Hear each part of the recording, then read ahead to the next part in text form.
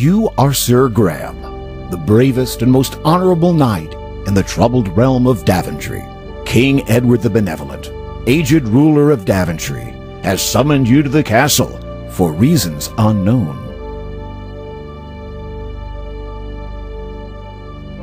Greetings, Sir Graham. The King is expecting you.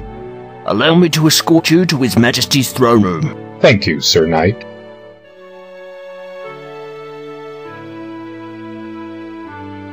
Raise the portcullis.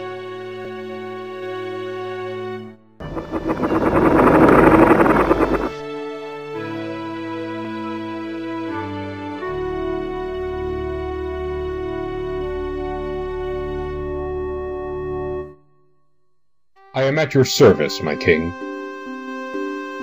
I am an old man, Sir Graham.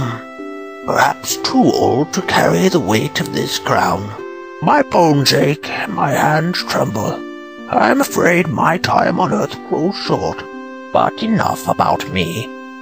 Great misfortunes have befallen Daventry since the loss years ago of 3 magical treasures. I have chosen you, the finest knight in all of Daventry, to search for these lost treasures.